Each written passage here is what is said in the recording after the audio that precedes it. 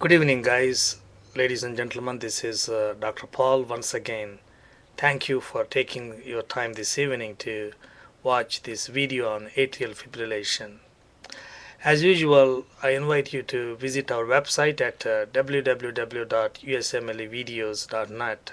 That is www.usmlevideos.net, where we have already posted hundreds of videos.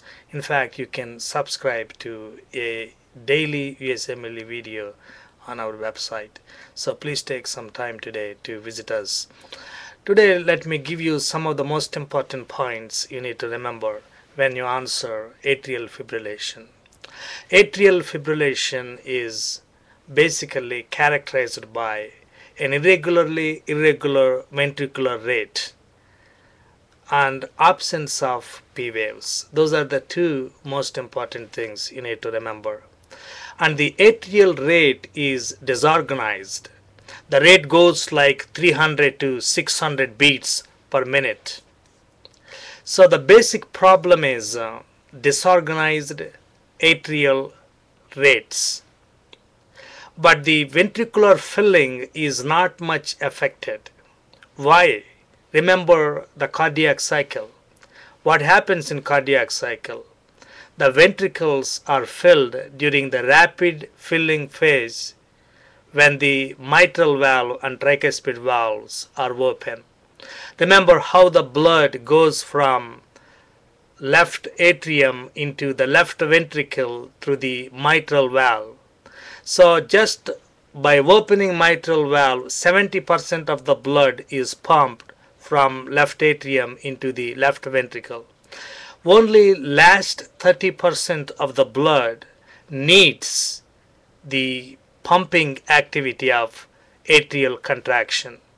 So as the atria are fibrillating, that 30% of blood is not going into the ventricles, but 70% has gone. So that's very important point to remember right there. If the patient has valvular heart disease, that actually complicates atrial fibrillation. Why? That 70% of blood that is pumped into the left ventricle just by the action of gravity is actually disrupted. It cannot go into left ventricle because of the valvular disease or cardiomyopathy or postmyocardial infarction. So if it is an isolated lone atrial fibrillation, that is actually a better condition than other conditions associated with valvular disease, cardiomyopathy each.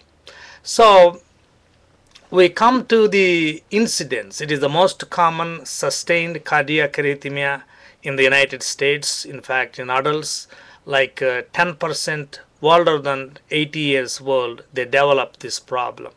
As I mentioned earlier, conditions like valvular disease, cardiomyopathy, chronic hypertension, myocardial ischemia, myocarditis, pericarditis, congenital heart disease, they complicate atrial fibrillation. Similarly, if the patient is alcoholic, drinks caffeine, pulmonary embolism, hypoxia, hyperthyroidism, when they are also present, atrial fibrillation has a higher incidence in those patients. Now let us say the important complications of AF. The most important thing to remember is embolism. The emboli can go into brain circulation and cause strokes. As many as 5% can develop stroke as a result of a thromboembolic event. Now the treatment is just treating the characteristic features of atrial fibrillation. As we mentioned, it is the irregular ventricular rate. So you need to control ventricular rate. Number two, the complication is thromboembolic disease. So you need to anticoagulate the patient. But before you go for those treatments, you need to determine whether the patient is stable or unstable. If the patient is unstable, you should always do cardioversion. You take cardioversion starting at 100 joules and then increase it by 50 joules until you reach a sinus rhythm. So that is the treatment for unstable patients. For stable patients, it depends. The treatment depends on the time of onset. Perhaps if you don't know when the atrial fibrillation started, or if it is more than 48 hours, then you need to anticoagulate patient. For example, you anticoagulate patient with warfarin for 3 weeks, then you do cardioversion, and then you anticoagulate the patient for another 4 weeks. That is the treatment when the onset of atrial fibrillation has passed by 48 hours. But if it is less than 48 hours, you don't have to anticoagulate the patient. You can go directly for cardioversion. Now, there is another method actually, that is using heparin. If you heparinize the patient, if you anticoagulate the patient initially with heparin, then you can try cardioversion, provided by transesophageal echocardiography you can rule out any clots in the left atrial appendages.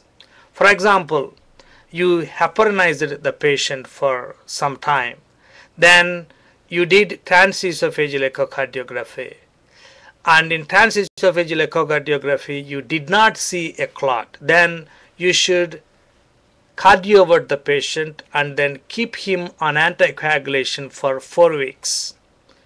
But if you see the blood clot in TEE, then you should anticoagulate the patient first for 3 weeks, then cardiovert, and then continue anticoagulation for another 4 weeks.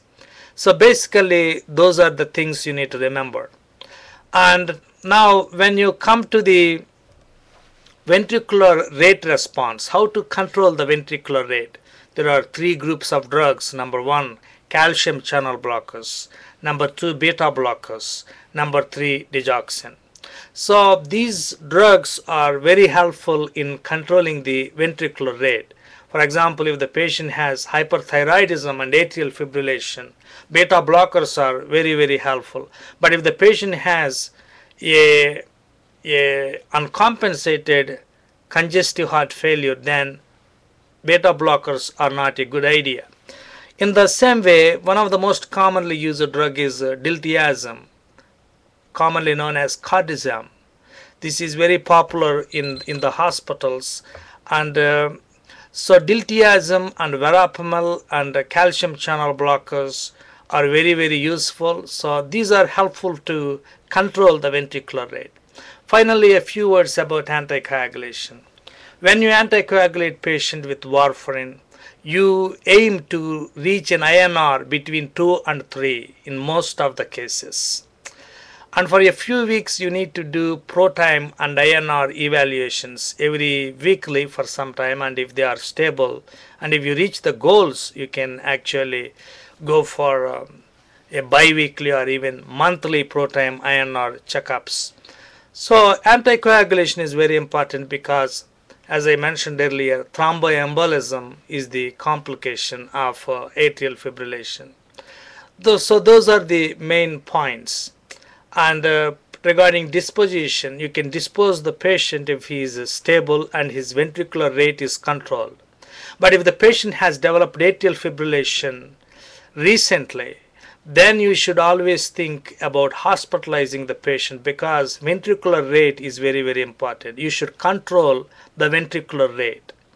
For example, a patient 65 years old in the hospital suddenly became cold. Her limbs became cold. She is disoriented, and nurses went and felt her to be not in a good condition. She is confused, and you were called. You went and you saw the pulse. It was irregular. You took an EKG. There were no P waves on the EKG. Then what do?